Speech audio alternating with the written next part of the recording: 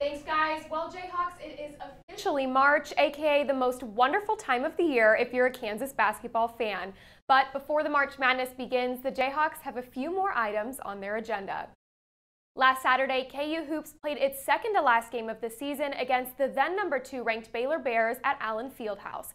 Kansas played a surprisingly dominant game that ended in a 71-58 Jayhawk victory to hand the Bears their first loss all season. Kansas has since improved from 17 to 13 in the AP poll rankings, while Big 12 rival Baylor dropped only one spot from 2 to 3. The Baylor game also marked senior night and, as Coach Bill Self said after the game, quote, "Tonight was about Mr. Marcus Garrett."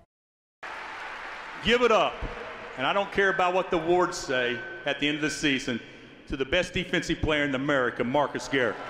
From the moment that I walked on campus, y'all took me in, y'all treated me as family. Y'all made the transition easy for me. The Jayhawks will finish off their regular season with a newly announced home game against the University of Texas El Paso tomorrow night. After that, it'll be off to the Big 12 tournament in Kansas City, which will be the final stretch of games before the NCAA tournament begins.